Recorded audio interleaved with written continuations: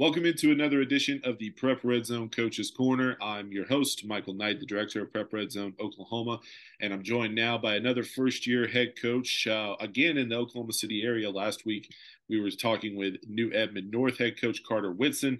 This week, it's new Yukon head coach Brent Barnes. Not necessarily a new head coach. He's been in the business for quite a while, and now back to Oklahoma after several years in Arizona. First off, Coach, thanks for joining me today, and looking forward to seeing Brent Barnes and that offense that you've had over the last decade back in Oklahoma after a few years out in Arizona.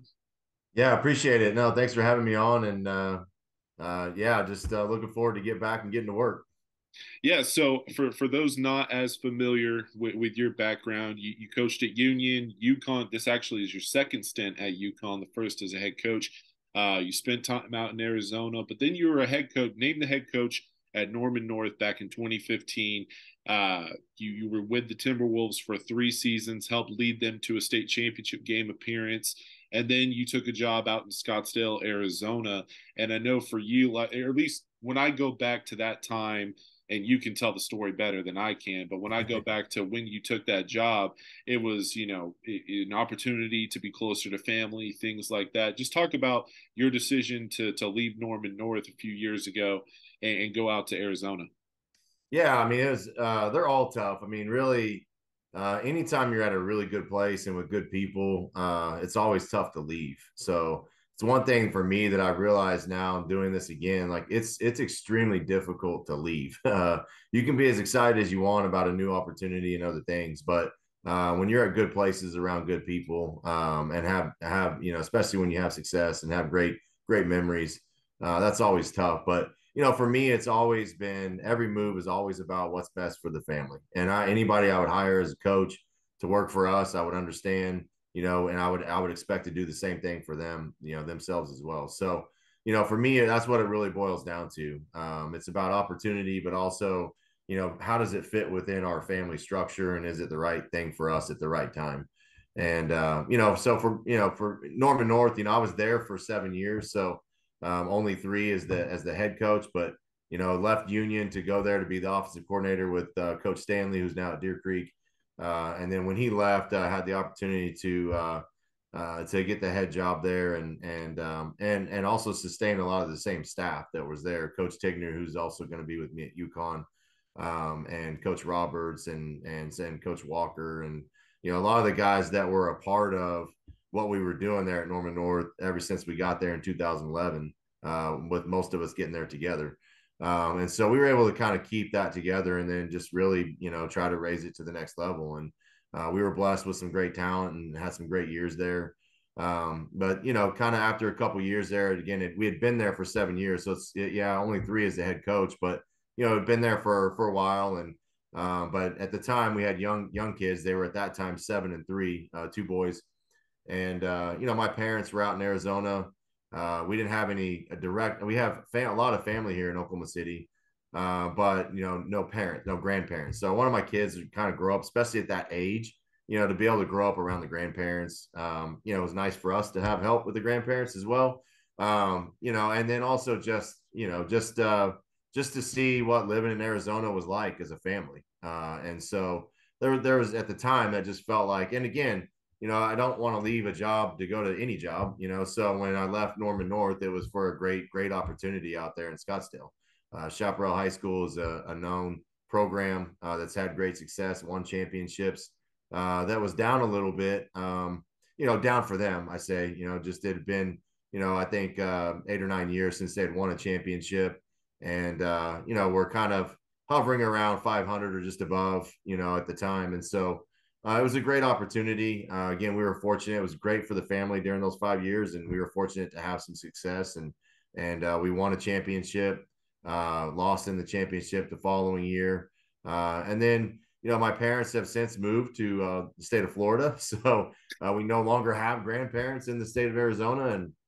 And I think just kind of reached the point now with the boys the age that they are that maybe getting back to Oklahoma and raising our boys here, maybe just is a better fit for our family. And so that was, but again, had a great job. And so there was very few opportunities that I would probably even look at. And, just there were a lot of conversations had about the job out here. And, as we started to really discuss some of the opportunities, I just think, obviously everybody points to the facilities, which are only going to get better. We're, in the process this fall, we'll break ground this fall on a full size, full football field size, 100-yard indoor facility with a new weight room and all that. So we're going to be, doubling down on the good facilities here and improving and doing everything we can.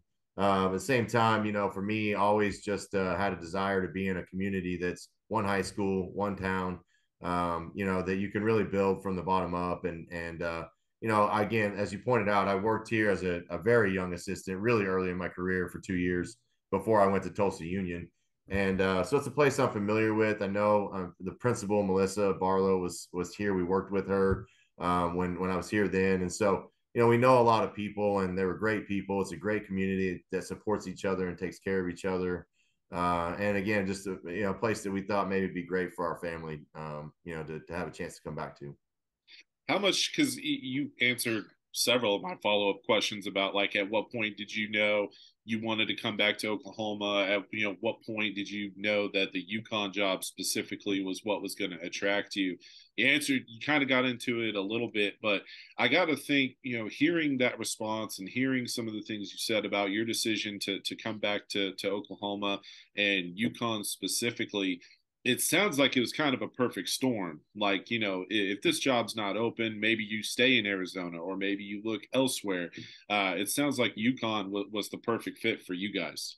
Yeah, I mean, I mean, again, we had talked about it. I mean, every year we were out there, is this where we want to stay long term? Is this, and I still not even sure that, that answer all the time, but, I think we were open to the thought of coming back to Oklahoma. So it wasn't so much that we were dead set on we're going to move back.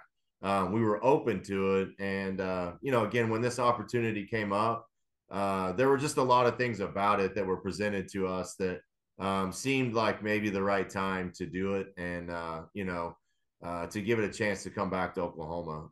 It just, Oklahoma was always going to be home for us, no matter whatever happens in our life, in our career.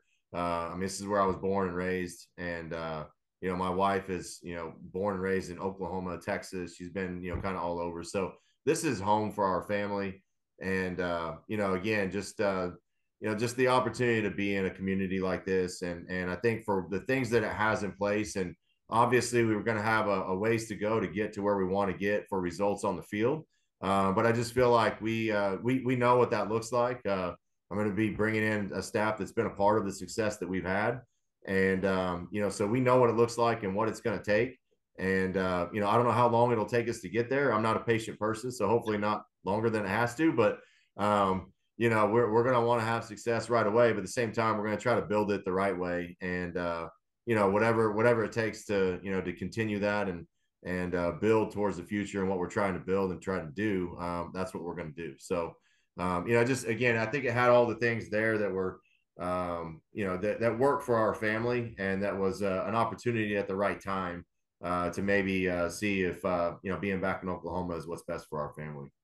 Yeah, well, when I look at the landscape in 6A1, and you're no stranger to it, being at Norman North and coaching at Union, you know what it's like. And, I'm sure you're well aware of what Bixby has done over the last several years. So they're the new kid on the block in 6A1. So it's a land of giants, that's for sure. And when you look at Yukon, and I had the same conversation with the guy who you're replacing in Marshall Hahn, just a few years ago. When I look at this Yukon program, and it's kind of the unspoken thing around Oklahoma, it feels like a program that's a sleeping giant. And when I say that, I mean, you mentioned the facilities, you mentioned the numbers just in the school. There are athletes. I know the track program has had success. There's some athletic kids that have come through Yukon, and it feels like a program that is just it's waiting. And it's been waiting for that moment where just a light bulb comes on and it becomes one of those perennial contenders every single year in 6A1. I'm sure that was another big part of what attracted you, because you had familiarity with the program, with the community, things like that. And even since your first stint at Yukon, things have changed in that community dramatically. And so, it's not so much a direct question, but there has to be a lot of excitement that, if we do this right, we can start contending. We can start making playoff appearances year after year and start climbing that ladder to becoming one of the big boys in 6A. Absolutely. I mean, if I didn't believe that that could happen in some way, then, I wouldn't be, worth doing. So, I certainly believe that. I'm excited about the future opportunities here, and I think what we can build. And yeah, I mean, and it's going to take some really hard work, and it's going to take some commitment. And as you said, really for everybody else, belief, I mean, I think belief that it can happen here. It's a growing community. I mean, there's neighborhoods popping up everywhere out here. And that's the thing for me is, we want to try to do everything we can to make, I mean, when people decide, where they're going to live, where they're going to move, where they're going to do whatever, like, to me, I mean, I think Yukon's an attractive community. And so, I mean, it was for me and for our family. And so, I'm hopeful that that will be the case, for other families when when they're in those situations, that Yukon's an attractive place to be. And we want Yukon football to be a place that people think about wanting to be a part of. And, what we got to find right now is people that want to be a part of that change. I mean, it's not going to happen overnight. And, but we want people that are willing to say, I want to be a part of turning this thing into what it's going to be at some point. Right. And I do believe someday, whether it's me, somebody else, it's not going to be because of me or because of our staff, or it's going to be because of the kids eventually, but eventually Yukon football is going to have success. It's going to happen. I do know that. Now, do you want to be a part of that, or I mean, that's what we have to really we have to go out and find, is people that really want to be a part of taking it to that place. And it takes a lot of hard work. Not everybody's willing to sign up for that. And, so whether it's coaches, community, players, we need people that say, listen, let's give this thing a real shot. Let's invest in what we need to invest in, our time, our commitment, everything in our belief that we're going to make this successful. And if you do that, I think it has the makings to be possible. But it's going to take it. I mean, it's going to take a lot of people to group together and say, we're going to do this and we're going to find a way to make it work. Now, you talk about the changes that are coming to Yukon football, and I think, whether it's the fans, the community, things like that, something that I'm assuming we can anticipate as far as the first change is the offense. The last, 6 years, however long it's been since Jeremy Reed took over after being at Altus, the offense has been pretty simple. We're going to run the ball. We're going to run that option offense. And in 6A1, it was going to be interesting to see how it would work against some of the bigger programs in the state. You're an offensive guy. You had some really, really successful offenses at Norman North that I'm familiar with. I'm assuming we're not going to see the flex bone at Yukon anytime soon. Yeah, I mean, and listen, for all the great things that the flex bone is, and and I know that they've had success with it too in the past, and but that's just not me. So yeah, so because it's not me, that we won't be doing that for sure. So no, we're going to be doing what we've been doing. I mean, we've actually, I started calling the offense in 2011 there at Norman North, and we've been running the same offense. Obviously every year, the one thing that I love about it is we still can tailor it to our personnel and to the athletes that we have. So it's not a just complete plug and play. This is the only thing we do. We're going to adapt it to the skill set of our best players and what we've got. But at the same time, it has a structure, and it has a base, and it has things that we do and that we hang our hat on, and that we're still going to continue to do. We got to find the one or two guys that we've got to get the ball to that can really make things happen, and then build off of that. And so, that's what we've been able to do and have success. And you go back and look over the last 10 years, I mean, whether it's, being the leading passing team and, having the leading passer, or, I know the last couple of years at Chaparral there, I mean, well, one year at Norman North with Drake and Charlie and Colin Klein, they all had 1,000 yards. So, we had a season where we had 3,000-yard receivers all in the same offense. And I think we rushed for over 1,000 yards also at the same time. And then, the past couple of years at Chaparral, we've had a new receiver One was a kid that we moved from running back, never played receiver before, but he led the state in catches and yards. Last year, same thing. We had a receiver, a natural receiver that played, but he played defense the year before. That had, again, the most catches and most yards in 6A. So, for us, that offense kind of revolves around, if you've got that guy or two, they're going to have plenty of opportunities to make plays, and that's going to open up things for all the other athletes. So, again, we've gone from, 4 or 5 guys catching over 40 or 50 passes, or 3 having 1,000 yards, or, then also having, when you have, one that really stands out, having, really big years. So, but still, we're going to base everything we do off making people honor the run game, inside zone, and honor the box. And if they don't, then we'll run inside zone, So, that's still what we're going to be based around, and what we do and what we've always done. And then, if we can do that successfully and make them honor the run game and what we do, then we're going to have plenty of opportunities in the passing game. Now, the transition going from Scottsdale back to Oklahoma with Yukon, I know you were hired earlier this year, but there's also been a lot of back and forth, going back and forth between Arizona and Oklahoma. What has that transition like? How much work have you been able to do with your new team as you try to get ready for spring ball here in less than a week? Yeah. We haven't done a ton as far as X's and O's. Just because at the end of the day, we've also got, we've got some key players that are on the baseball team, and they're still playing this week. And, track's going, you got, so, in the off season, you've got guys that are kind of busy doing other things also. So when I've been back, and we've installed some things offensively, and, kind of gone over, kind of a little bit of some of the things that we do when we get on the field in practice. And, we've watched film. We've gone over some of those things, but I try not to do too much of that, especially right now coming in new. We're going to hit it pretty hard here in the next couple weeks. We'll start doing some of that stuff. We're going to actually start officially a week later than most people as far as spring practice goes. We'll start May 22nd. Our school here gets out on the 18th, and because we're a little bit behind, and because of the situation, we're going to go ahead and just start then, and really dive into it, and really get into, what we're wanting to do on both sides of the ball coming up in a couple of weeks. So the next, I'm here this week, I'm back again next week, and then for good, at that point. So at this point, I'm here, every week. And so, we'll just be kind of finalizing as much as we can, getting as many guys on the staff as we can. It's going to be a complete staff turnover. So we've got spots that we're still hiring, that we're looking at, but we've got some pieces in place as well.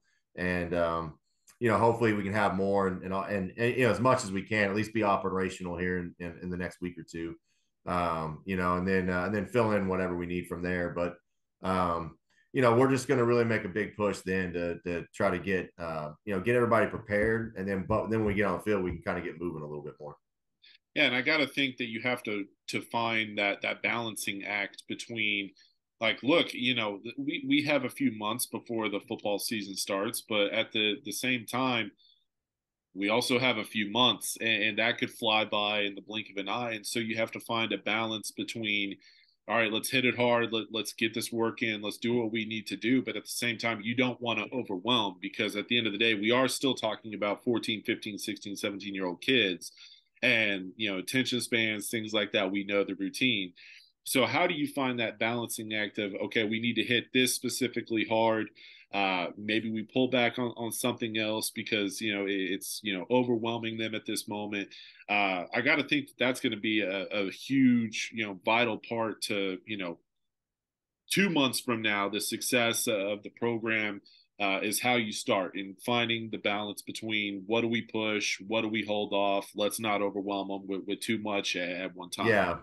Yeah, no, absolutely. That'll be something we'll probably just have to see when we get out there too, and just kind of fill out as we go. There's obviously base installs that we have, and things that we'll start with, and then we'll make sure that we're covering really well before we move on to the next thing. At the end of the day, right now we're not planning on joining some big team camp and things like that. I think that puts a lot of pressure on. We got to be almost like fall ready, if there's a team, that wants to come over for one day and, run some plays against each other or things like that, we'd absolutely do that. But, I'm not really seeking out going to a 6-8 team camp and Yeah. just running tons of plays against everybody. For us, I don't think that's going to be beneficial this year. So I think I'd rather spend more time diving into what we need to do and focusing on us. I'm also coming from a state that doesn't allow padded practices, and we don't do team camps and anything like that. And we play really good football in the fall. So, I know how to do it without all that stuff. So, Right. It's great. I mean, spring ball is good. And we'll still, we'll put pads on because we can. We'll see some things, but at the end of the day, sometimes there might be a little more made of that than really is needed. I mean, it's just, I think you can find out a lot of things about your guys in time. And at the end of the day, you got what you got. So you got to make whatever you've got in your program as good as it can be. And, if a guy, you find out in the fall doesn't quite work out at one position, well, you got to go to the next guy. So, there's not some major, event that takes place once you find that out. So, that's just, so at the end of the day, we'll probably just spend a lot more time just trying to get ready on our own terms and not just, hey, we got to be ready to go run plays against this team and, have all these different adjustments. And, just because that just leads to some other things that, I don't think we're quite ready for. And so, like I said, coming from, where I was at, I mean, when I went out there, same thing. And I'm moving sooner than I did when I went out there. But it was, we didn't have pads, we didn't have team camp, we didn't do any of that stuff. And, we still started off the season 5-2 that year, with our first, that was Shap's first year in 6A as well, moving up from 5A. So, I mean, it just, again, I've been through it, I've done it. And so, and I'm one too, that when I'm here next year, we'll be probably doing a whole lot more because we'll be pressing that limit. But right now there's only so much we can do. And so I think we'd be rushing into things we're not really prepared for, that I don't think is going to help us. And, one thing too, I remember from the past is, whether it's spring, but definitely from fall to spring, but even sometimes from spring back to the fall, you have to reteach half the stuff you do anyway. I mean, I'm sorry, unless you're literally watching film and studying it and going on the field and doing it every day, your kids are going to forget. Yeah. I mean, they're going to forget. They got to brush back on things. And, so we'll have to be doing all that stuff regardless. But we'll get the base in and we'll get what we need. And then we'll be prepared going into the fall for sure. Well, for content purposes, I love team camps. It's a great opportunity for me to see as many schools as possible. So be on the lookout if you're watching for Prep Red Zone. We're going to have a little spring tour going out to about 9 or 10 different schools where we're going to be seeing a ton of schools. So for content purposes, team camps. Oh, I get it. Oh, yeah, for a fan and for whatever. It's great. It's good stuff. And at the end of the day, we will do it. And I still would do it. I mean, again, there's somebody out there that wants to come over and work for a day, we'll do it. I just for us, we don't need to go out and get into some highly competitive environment that right now I don't think is going to really suit us and what we need to do. Yeah, no, it makes absolutely sense. It makes absolute sense to me. Yeah. There's no doubt about it. Talking about 6A1 in the landscape, and I hinted at it a little bit. You know all about it from your history, both working at Union, Norman North. You know what's out there, and you know the programs, and a lot of the same coaches are still there and still doing their thing. From your time at Norman North, and even going out to Arizona, and you mentioned the success you had there. What can you take away from those two spots as you go into this program with Yukon, knowing what's out there? And you have Bixby, you have Jinx, you have Owasso, Union, Broken Arrow, Mustang, over in the west side, Mustang, Norman North, Edmond Santa Fe has made runs to championship games. So there's so much competition now in Oklahoma at the highest class. What can you take away from those last two stops where you are climbing a ladder? You are climbing a ladder, but you've done it before at your last two places. Yeah, absolutely. No, I mean 6A1 is as competitive as it gets. I mean, it's a meat grinder. I mean, it's just there are no gimmies. I mean, you can't just show up and just get a win. I mean, it just doesn't happen. And so, I mean, you got to come prepared and you got to go try to earn every victory that you can get. And they're hard to come by. Like you said, there's right now, those East schools have really, I mean, developed, and it used to be it was Jinx and Union. And when I was at Union, it was Jinx and Union. And yeah, BA and Owasso could maybe sneak in occasionally and get a win, but they weren't doing it in the playoffs at the time. Yeah. But in the last now, really, I mean, I don't know, maybe even 10 years, but certainly the last 5 to 8 years, those schools have won championships, and they're competing just like anybody else every year. Now you throw Bixby into the mix, that they're up in the top level. There's 5 programs there in the East that are extremely well coached, great talent, and have the success behind them. So and then obviously on this side of the state, you still have a lot of programs that year in and year out have had some of those chances and have competed with those schools and won and made some runs. And so, it's not like there's just only one on this side of the state. I mean, you still have, you have those East powers, but you also have some really, really good competition and talent here in the Oklahoma City area that you got to deal with. And so, for me, I mean, obviously I know it and I'm used to it from when I was at Norman North. And then coming from, and when we got to Norman North, they hadn't competed at that high level, consistently that we were able to do in those 7 years that I was there. And then at Chaparral, they've now kind of changed how they do things in Arizona that probably resemble a little more of 6A1, where all the best teams compete against the best teams. So even if you're not in the highest, you still have a schedule that and they move. Like Chaparral is actually a 5A enrollment school that got put into 6A because they do it by success. So we actually weren't even a 6A enrollment, but we were competing in 6A because of our history of success. And and you're playing national powers like Saguaro, who was a rival of ours. Chandler High School is pretty well known. And then you've got others that have jumped into there, like Liberty High School and Basha and other schools that, are again just filled with Division I talent. I mean, the talent in the Phoenix Metro was insane. There's hundreds of Power 5 prospects, and so you're week in and week out, you're competing against a D1 player almost every week out there, and really multiple at most schools. So it's the level of talent was extreme, and I know that's what it'll be here. And we've got a great challenge on our hands, like I said, but we're gonna have to dig in and go compete and try to get better every day. And if we can do that, eventually we can start competing with guys, and we'll take it one step at a time. I appreciate your time, Coach. And one last question for you before we sign off. It's going to be our final question every single week with our first-year head coaches. What does success look like in year one? What can the fans, the parents, community members that might be watching this, what can they expect from the Yukon Millers in 2023? What does success look like in year one for you? I think, it's hard to say that it's an exact thing, but I think you'll be able to see it. I think you'll know. We want it to look like it's been a success, right? So I'm not going to put a number of wins to it or anything like that. I mean, that will depend on whatever talent we have and how we compete. Your talent may only get you 2 or 3 wins. Your talent may allow you to have 5 or 6. So whatever it is, are we maximizing that? Are we competing every week?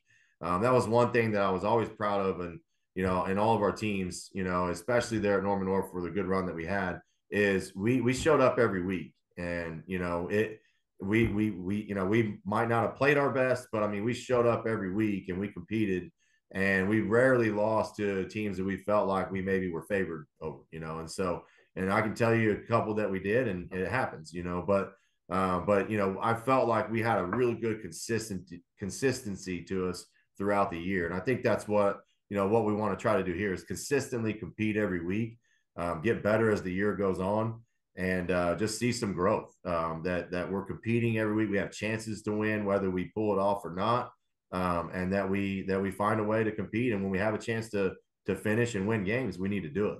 But more importantly too, I think just the surrounding culture in the program, hopefully that, we're building a real positive environment, and something that really is built around character and everything that we're doing, and everything that we believe in, and that's also being represented throughout our community and our program.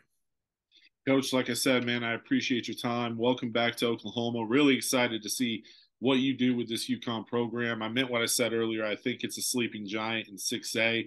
Obviously, there's a lot of work ahead, but at the same time, this could be a pretty good start to the journey of what Yukon football could be, you know, a year, 2, 3 years from now. So happy to have you back in the state, and looking forward to seeing what you do with the Yukon Millers.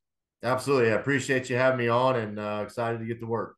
That's right. Well, he's Brent Barnes, the new head coach of the Yukon Millers. I'm Michael Knight, the director of Prep Redzone Oklahoma. Be sure to tune in every single Wednesday on our Prep Redzone Oklahoma YouTube channel. We have a new conversation with a first-year head coach coming up every week. You can go back and watch old interviews as well if you want a little Edmond North football. We had their first-year head coach, Carter Whitson, on last week, so you can go and check that out every single Wednesday on our Prep Redzone Oklahoma YouTube channel. For Coach Barnes, I'm Michael Knight, and this has been another edition of the Prep Redzone Coaches Corner.